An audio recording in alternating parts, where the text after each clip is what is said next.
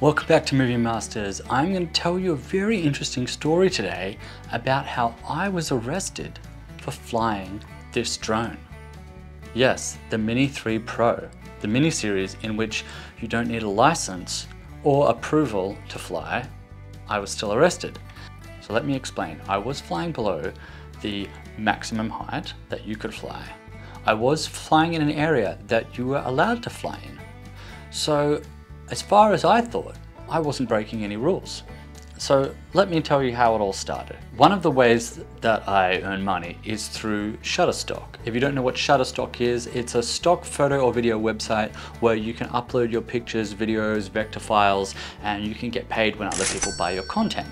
Now, part of that website, they have a thing called the shot list. And with the shot list, they tell you each month what they want, what people are looking for. So for this month of July, they had wanted pride pictures, and I was living in Berlin at the time, and they had the CSD parade on the Christopher Street Day, which is kind of a pride day. So I went out with my drone and to take photos of this festival. So I'm standing in Berlin just near the Victory Column, where the parade runs through. I'm flying my drone, about 70 meters high, I believe.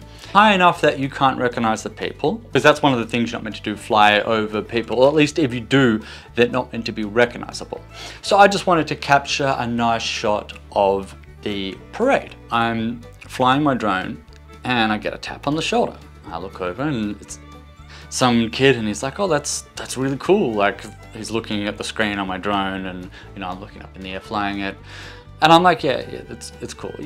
I'm sure any of you drone owners, you probably get that a lot. You bring out your drone and then you're flying it and then people go, wow, wow. So I go back to flying my drone, and then about another 2 minutes later, I get another tap of the shoulder. This time I don't even look over, I'm just like, yeah, drone, cool. I hear this voice in German, and it's one of those voices that you don't want to hear. And I immediately turned to my left and I saw the police. The Polizei, and I was a bit like, ooh. But at the same time, I knew, or at least I thought, I wasn't doing anything wrong. The police officer just said, stop, bring your drone back down. And I'm like, okay. So I land the drone safely. The police officer says to me, you're not allowed to do that.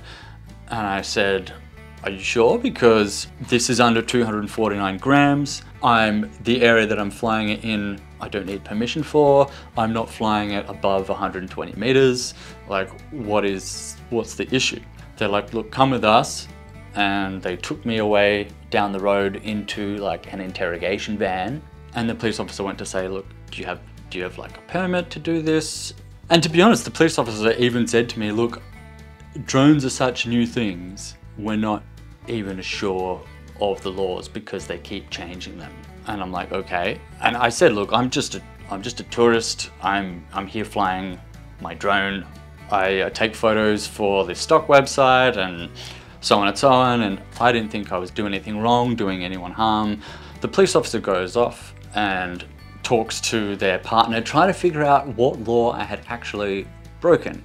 I'm kind of just sitting there going, I hope this isn't too bad. I wasn't too worried, to be honest. The German police are pretty nice, as long as you're reasonable with them and you're not talking back or anything like that. And look, they could tell I was from a different country. They didn't think I was doing anything malicious, and I wasn't. So after about 2 hours of being in this van, the police officer comes back to me and finally says what the issue was that the parade I was filming was not registered as a festival or a parade. It was registered as a demonstration. So like a protest. And this is something that happens a lot in Berlin, because there's a lot of these street festivals that are kind of illegal protests. They're just big parties. And to get around the laws of them stopping them from doing it, they register these street parties as basically demonstrations. Apparently, you're not allowed to fly over a demonstration. This was what I had been now arrested for.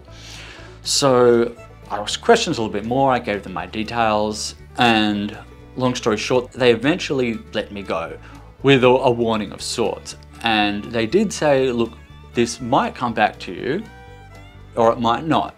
Let's just see. And I was like, okay. A year goes past and I don't hear anything. And then the next year I officially moved to Berlin, register, and when I go to do my visa appointment, I get this thing pulled up. And so I've filled out all my forms and everything. Just as I'm about to get my visa stamped and approved, they say to me, oh, we see on your record here that you have broken aviation law.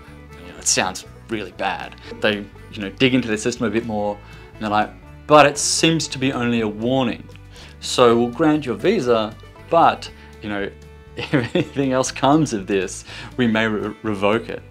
So I certainly learned my lesson the hard way. I didn't end up hearing anything back about it. I did get a letter in the mail asking me, did I do this? But it also said you don't have to respond. And I talked to a few of my German friends and they just said, look, just ignore it. And I did, and nothing ever came of it.